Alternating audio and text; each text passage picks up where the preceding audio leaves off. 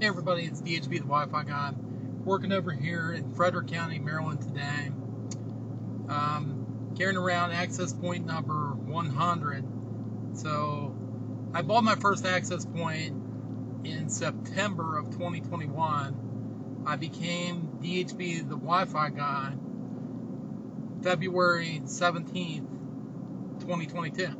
So in between that time, I literally went from software and computer consulting to the full-blown wireless networking for homes and businesses, and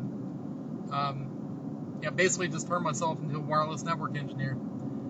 So I've installed 99 access points since then, and I'm carrying around 100. So I'm really excited.